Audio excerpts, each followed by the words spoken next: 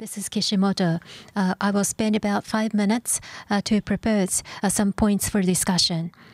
And there were some research committee who have started activities in the first half of last year, and ultimately it published the book of Next Blockchain.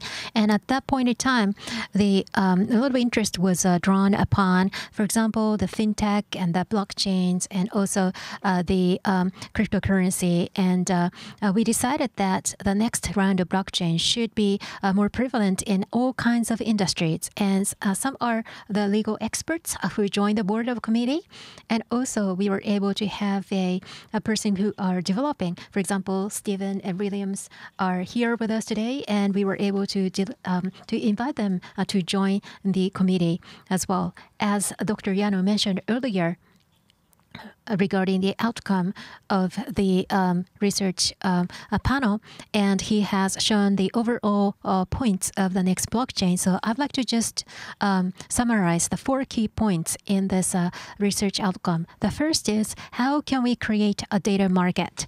In Europe, the GDPR, the rule for the personal informations are being implemented. And in order to make the data as an industry, how we should prepare for that. And first issue is, of course, is data ownership, how to set the ownership of data. And the second is the token, be it cryptocurrency, how stringently should we regulate. And there are some legal issue as well. And of course, all of these will deal with the privacy-related information. So we need to prepare for the legislation and legal system for that. But as Director General Nishiyama mentioned from METI, that this is a still nascent stage. And therefore, we have to make sure that regulation will not delay the evolution of technology.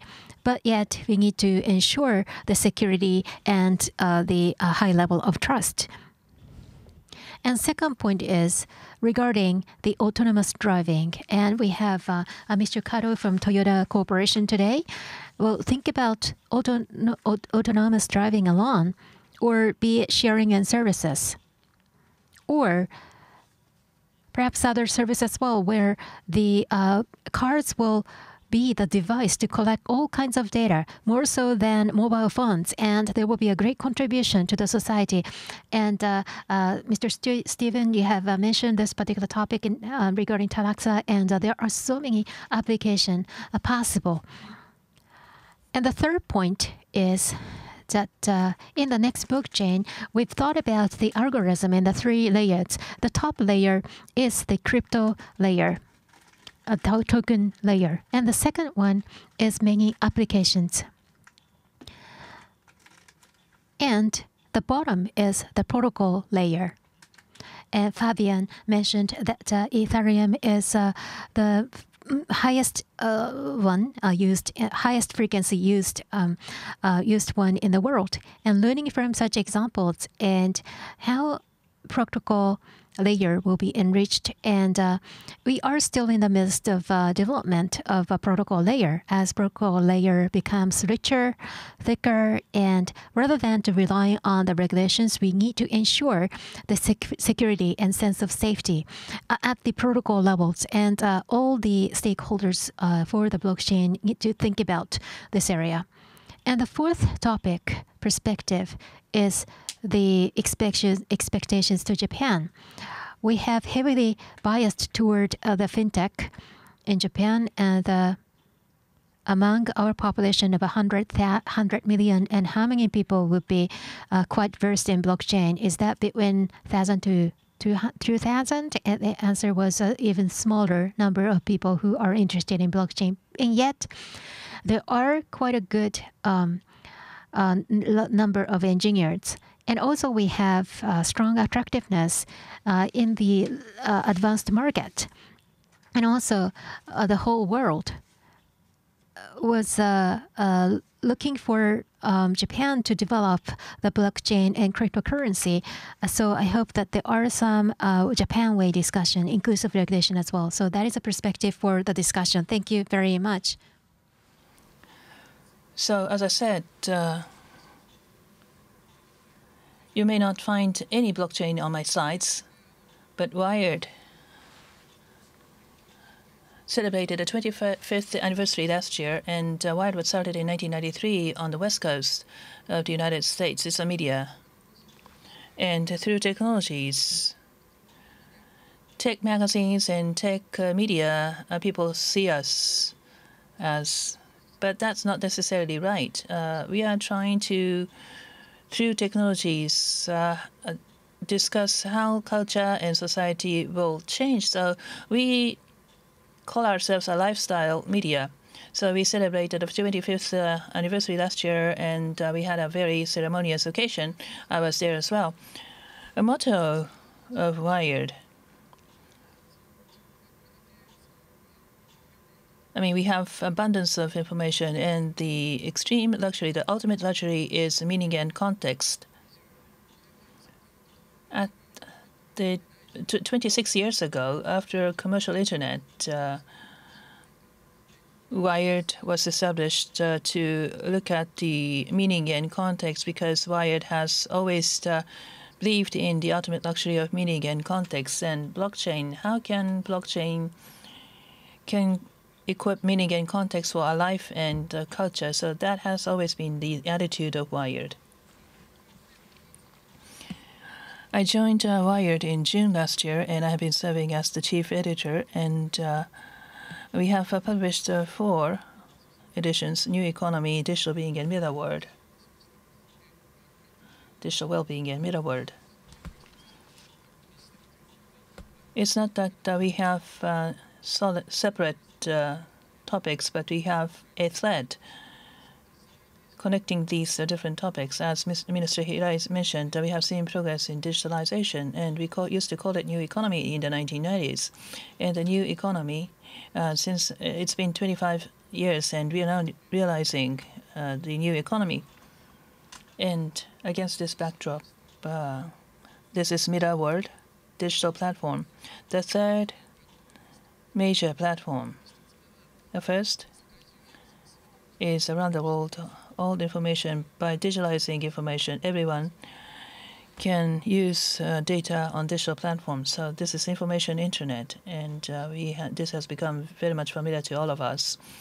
And next, human relationships, the human-to-human links with whom you had conversation yesterday. The links between human beings can be digitalized and to be put on the platform, and this can be used by everybody. And this is social network.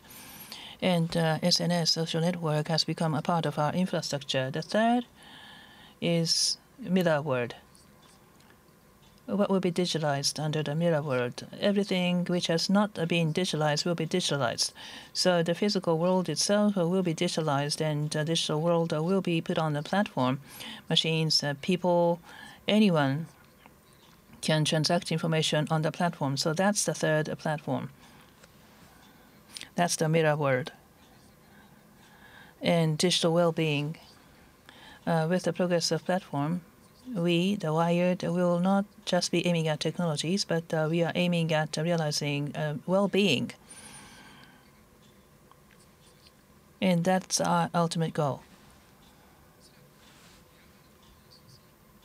When we talk about Mirror World, I believe there are commonalities with blockchain. So let me briefly talk about this. Mirror World. This is Tokyo Tower, and the digital twin can be produced. KATO-san of Toyota. Manufacturing industry is at the forefront of digital twins. And digital twins, everything in this world can have a digital twin with overlaps. That's the notion of Mirror World. During the 1990s, David Garanta of computer science came up with the notion of Mirror World, and everything digitalized can produce another world on the screen. But this year, the founding editor, Kevin Kelly, focused on Mirror World again. Augmented reality. By augmented reality, we, for example, virtual reality, I'm sure you are all familiar with virtual reality. You can be into a different world, but augmented reality is different. the reality that you have, you can overlap. You have an overlay of virtual reality on top of a reality, and that's the world of mirror world. And this was written by Kevin. This is Shibuya Station, and you have another added layer of information. So it's dot data. So a city is comprised of concrete and iron bars, but construction data and all other data can be overlaid to be released to digital, which used to be only physical. And this is the underground of Shibuya with dotted data. Keisuke Toyota, architect, common ground というのは、まあ talks about the notion of common ground. You have a physical world, and you have digitalized the scanned world on top of it, and in between, how to overlay digital and physical, the common ground.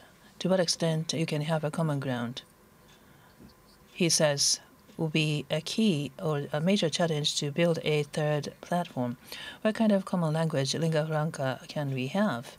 And I believe that is a part of that has blockchain as a part of our discourse. And this is a short video on common ground. 人間がいます。人間 This is human, and there is a physical world and digital agent, robots and autonomous drive agent or AR, avatar. Through digital media, you can recognize the world. Digital agent finds it difficult to recognize the physical world based on that assumption. For the digital agent to recognize the real world, I mean, they have lab center and map information, and they try different ways to recognize and read. And no matter what methodologies they use, unless we come up with a situation where digital agent can recognize what we recognize physically, so the information on top of physical will be seen as, will be deemed as a common ground, and how to build a common ground will be a key challenge going forward. Adding physical with information and adding human and information. We did digitalize processing of Mr. Toyoda. So how to build a common world, I believe will be the key to see a progress in mirror world. And AR3 brothers, Tomu Kawada, one of the 3 AR brothers, and he talks about 4 different stages. We are in 2019, and we have seen almost 15% in terms of the middle world progress. And when the middle world progresses to 50%, smart appliances, IoTs will arrive. If it becomes 100%, then the city as a whole will become a mirror world. Or tourism, for example, he says, if you go to Kiyomizu temple, and if you're impressed, then you will be able to bring a Kiyomizu to your own garden and to enjoy the view. If it's installed by 1,000% and can be cultural scale, and you will be able to perform some of the sports games in the Shibuya crossings, not in a stadium. And civilization can be stored as a digital twin. If the climate change devastates the world, the digital twin can be used. So these are all still in imagination, but this is the vision that we have for the future. And I was asked to give the first presentation. Therefore, I thought it would be useful for me to share with a vision for the future. And the 4th edition is narrative and implementation. We are talking about digital well-being and mirror world, how to implement digital well-being in the mirror world. That's why I've chosen this theme. At Wired, we say that technology precedes culture. what kind of culture will become available, what kind of lifestyle will be available. Before we know that technologies get implemented, these are the technologies that are available. But we have to make sure that we have philosophy, civilization, and we need to be able to think what civilization, what culture, and what lifestyles we are going to implement before we talk about technologies. That was my opening remarks. Thank you. Good afternoon, ladies and gentlemen. My name is Kato, and pleasure to meet you.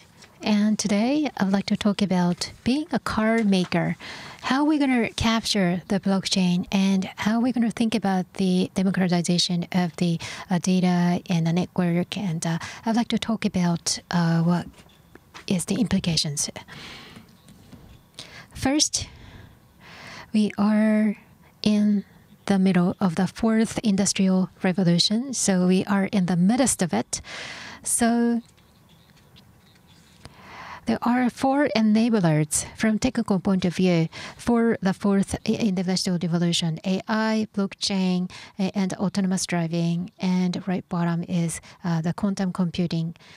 And what kinds of future should we project for the future?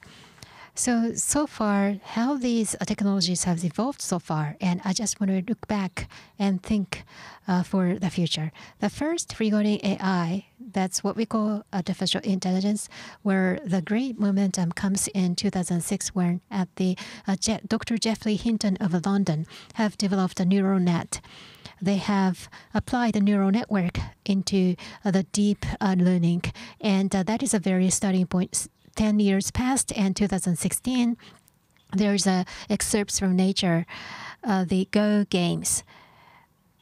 The computer have beat the champion of Go player. Right upper hand side, Satoshi Nakamoto, famous paper that was published in 2008 or 2009. So the Bitcoin evolution since then that you probably are aware of. And autonomous driving at the same time, around 2005 or 2007, DARPA of the United States have engaged this challenge from the Los Angeles to Las Vegas. There's a grand challenge for the autonomous driving. So, and Sebastian Slan won this competition, and Sebastian Slan was from Stanford University. And he led the Stanford University and went to Google, and he started to develop the autonomous car in Google and to date. And quantum computing is as follows, where it was more recent, such as 2017, I would say. For example, qubit, that is the quantum computing bit, has become, it used to be 5 or 10, but like it is 29 bits. And in 3 years, 100 bits.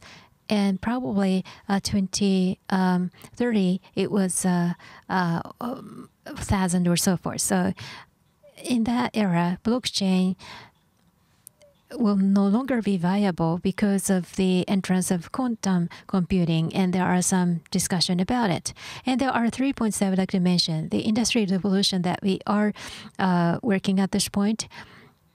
In the 4 main waves, as I introduced earlier, industry revolution is ongoing. So, for example, AI and quantum computing, autonomous car mobility as a service versus the blockchain. There are technological interactions, and industrial revolution is currently ongoing. Now, for such situation, what Japan should do, and strategy is needed. And when you think about the global competitiveness, then we need to survive the industrial revolution and I'd like to talk about our strategy from now. Now, regarding the blockchain, probably you are well familiar with this area, therefore needless to say, I believe. But at the time of 2008, Satoshi Nakamoto paper was published where the blockchain is just in one of the technologies for Bitcoin. However, nowadays, blockchain itself is the core for the trustless system. And one application of the blockchain is a Bitcoin. Application is, for example, currency, and also the security token offering, and also end users. There are more services be available. For example, sharing, or maybe the backend system for the companies, SCM, supply chain management, or PHR, HER, or e-government for the government, and IoT or personal data system, PDS. Such applications are now evolving. Now, being a hyperchain platform, Hyperledger, the Ethereum, the ledger is being created, and elemental technology is at the bottom. For example, the authentication, distributed ledger, or smart contract. These are being built as the architecture or stack of the blockchain. Now, before going to the next topic, I'd like to just recap the current data-driven businesses.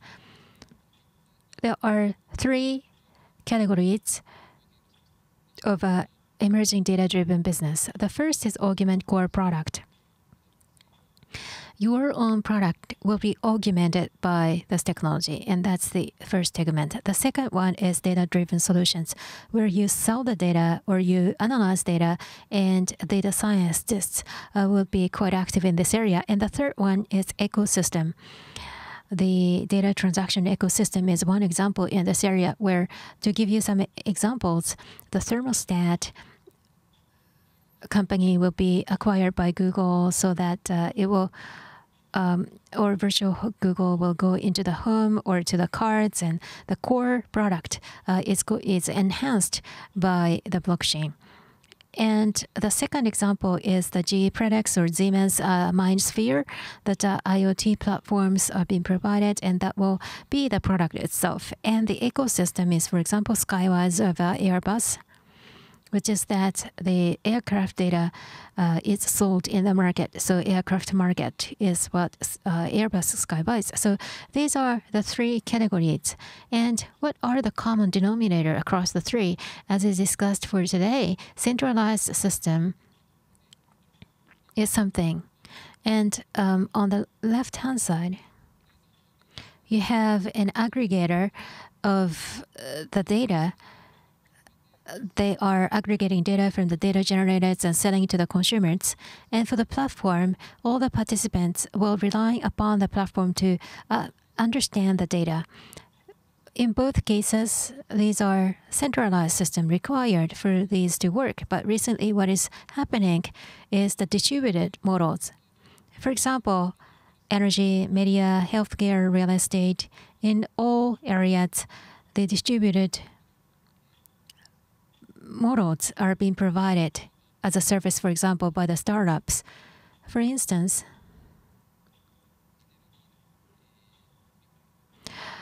the platform, Dept platform, selling or buying energy, or for media, when you post a blog and you will be rewarded, for example, and DNA's platform or real estate, for example, the real estate legal registration, that could be attained by the distributed ledger system. So these are provided as a service. Now, what about the automotive industry? In the automotive industry, there are so many applications that we could fully utilize blockchain. For example, in regard to the data exchange, we could sell the data related to cars. And there are several data exchange available. It is not completely blockchain based, but the data market is evolving as we speak. And mass multiplied by blockchain, for example, peer-to-peer mass service. For example, if you own a car, then your car could be made available for somebody else, completely unknown, and you will earn tokens. So that's a P2P model, and supply chain and traceability. That these are the possible area for blockchain to be fully utilized. This is regarding the automotive data market. This is a very busy chart. I will skip the detail, but there is a car company or maybe an individual where they are providing the data, and the buyer will promise the price, and a blockchain or the ledger is performing as a basis, and the transaction of the data becomes viable. But as is mentioned earlier, Fabian, Steven, as you mentioned earlier, this is not straightforward, as you can see. Well, scalability need to be ensured, and the blockchain scalability is limited somewhat at this point, and how well such business will grow, that's another question. And also, we are not quite seeing imminent that such a market will be developed soon, but we are just looking forward to the future, and we are preparing as we speak. And this is the course theorem. This is I was reading the textbook published by Dr. YANO, and I just used the excerpts from his book, but I'm not quite versed with economics. So therefore, as Mr. Kishimoto mentioned, who is the owner of the data? We are providing data to GAFA, and we are providing data to the automotive company. And who should own the data? And course theorem itself does not give us an answer. However, it at least says that the ownership has to be defined well. So data is regarded as precious as crude oil, and once ownership is set rightly, and there will be transaction and there will be value. Now, I'd like to talk about the future blockchain. The left-hand side is the current blockchain, and right-hand side is the vision for the blockchain. So token-based economy is something that we need to expect to happen, and also data democratization, and also distributed data exchange will serve as the marketplace. And related to that, for example, mobility as a service or other elemental technology will be getting involved, so that Society 5.0 is going to be built ultimately. So I hope that towards Society 5.0, I would like to use all kinds of knowledge and technology with you, and we'd like to build Japan for the future. That concludes my presentation. Thank you very much. This is Kano, the president of Japan Blockchain Association, and I asked to have 5 minutes for the last summary of the session. And my name is YANO. Kano of a representative director, and there were several very important insights expressed by Dr. YANO in terms of the digital transformation. It is not IT that needs to be promoted, it's the digital that needs to be promoted, and implementation in the society is very important. That is a very important tip. And Japan has the most advanced legal system. And in fact, under the FSA's instruction, there were 2 rounds of revisions of the laws, and STO was defined under the law for the first time in the world. And that, according to the top personnel of international organization, Japan is actually 2 years ahead of the others in terms of laws and regulations. And that is probably true. And as Mr. Nishiyama mentioned, that governance structure is becoming a batch process. It is a time lag. By adopting a short time frame, and you will achieve the real-time process, so that we can ultimately achieve the Society 5.0. And in order to have a real-time processes, all of the human involvement need to be eliminated. It is impossible if manual work is retained. So inclusive of all the administration services and so forth, all of the services available in the society, we believe that blockchain will serve a important role in automation of the whole process. I forgot to introduce myself. I am the chairman of JBA, and the slide, this organization was prepared 5 years ago with me, myself, and other members.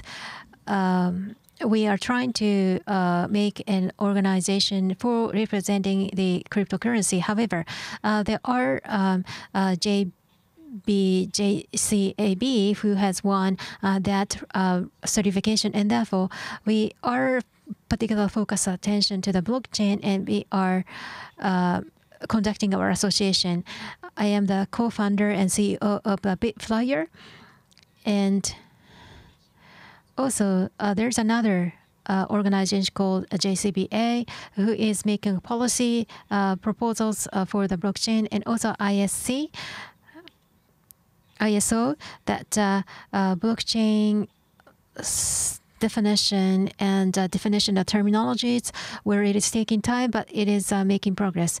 And also we have a public and private sector data utilization advancement committee that former Minister Hirai has started this committee, and I'm involved in that efforts as well.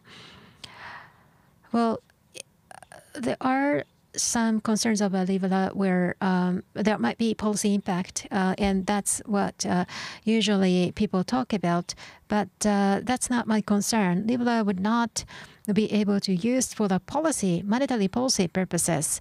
In fact, there are just Libra are just a payment mechanism where the same amount of money will be printed. So therefore, there are the government-backed currency will always be issued together with Libra. And therefore, Libra is going to be the payment instruments in my own point of view. Next, I'd like to talk about the technology point of view. Blockchain is characterized by several aspects. And the first is immutability. And usually I've been often asked that data cannot be completely erased, and that is immutability. And that is quite often cited, and that is a must. There are so many applications by using this particular function, but it will not be very interesting because deletion is impossible, and therefore you can have a proof of existence, and that is not very interesting for the blockchain. And Byzantine system where there are several nodes, and these are the dishonest nodes. If the node is lying, then yet we can achieve and attain the correct finality, and that is a unique character for the blockchain. So far, they were centralized server or the single controller. Once that is broken, then a whole system doesn't work. That is a single point of failure. And because the central party is controlling, and therefore if you lose the leader, then the whole system failed to work. And therefore there is no single point of failure, and that is another character in the blockchain. Now, blockchain in this regard is characterized as such. However, next, I'd like to talk about the visions in regard to blockchain. Here is what I envision as blockchain. First, internet provided the easy replication of the information. Data can be replicated, copied quite easily over the internet. So far, we need to print in book or in paper. So it is very cumbersome, but anyone, anywhere can dispatch information. And the consumer, being a receiver of information via broadcasting, will also become the producer of information. So people started to use Google it, and you need to first Google before ask a question to others. And blockchain is called as an internet of value. And that is the strength of blockchain. First, the copy, replication of value is now impossible. Over the internet, the copying of value was becoming possible, although it was only available in a closed world and 10 times of copies and so forth, and it is a cats and mouse competition because it is using encryption, and blockchain doesn't allow the copying of a value. If it is available for copy, and the Bitcoin's value will go down to zero immediately. And over the internet, we achieved the prohibition of copy, and also it is very easy to transfer the value. For example, let's say that denomination such as Japanese yen and CBDC, by calling them as CBDC, then maybe we can send the payment to the others, and the Libra is trying to achieve this, but that data is just a sequence numbers. And in outside world, there has to be some credential to be given under a certain legal systems, and CBDV will be immediately achieved. And once that transfer of value is become available, then it will be applicable to stocks and the securities, and all of the assets with value could be transferable to the others, and also the 1 unit of transfer could be very small. So small sensor dispatching a data that could be sold at 1 yen per data, or purchased by 1 yen of the data. So micropayment is become a possible solution for blockchain. And more recently, what I pay particular attention to is that if there's nothing in the central control, there are some trusted transaction, and the trust could be insequential. For example, the minor card issued by a small country, or maybe the bank is issuing the bank cards, and therefore that is trusted. And we always use our presumption to believe in something or trust something. However, that will become the peer-to-peer, where the chain of trust could be trusted, or the data is trustworthy, or maybe that person is trustworthy. That world is going to be achieved. So therefore, blockchain, when we analyze its history, it is not just the money. However, it is applicable to data, or all kinds of data. Now, lastly, what I want to communicate at the end is that since 2010, I come across with cryptocurrency, and I'm watching over this industry. And what would be the next blockchain? And when I ask about that question, there is a killer contents, killer application be launched, and we are in a position to create such things as well. But when we look at Japan, what blockchain have harvested so far is the mindsets of the people. The reason of this is that so in the past, in 2014, the famous Mount Cox is Magic the Gathering. That is a game card, and the changing the sequence of the letter is Mount Cox, and it was just cards used in the games, and some of the users have claimed that there is a value, and there were probably dozens of people who own such cards. When I started a business and met with many people, a lot of people who doesn't understand the Bitcoins, and there are some early adopters and enthusiasts, and I talk with them. And at the beginning, the kinds of establishments per se are not interested in Bitcoin at all, and not quite trusted at all, and they don't understand blockchains or Bitcoins as well. There were many criminal cases that had happened in Japan. However, at least Mt. Gox incident have drawn a lot of attention, and over 5 to 6 years, as far as I can see, the participants, the market is quite different, and serious people are discussing. Libra, there are some pros and cons, and some are protagonists, some are rejecting the idea. However, at least all these people are serious about thinking about the cryptocurrency or the Libra. So that's the outcome that we were able to gain in the recent years. The blockchain or the cryptocurrency will never go back to the era where the Bitcoin was only a toy. So I think that a blockchain has earned the mind and hearts of the people. So that's what we have accomplished. So this is the Reiwa era, the first year, and therefore we'd like to make a great momentum for the blockchain and other Bitcoin. So thank you very much for your kind attention. Thank you.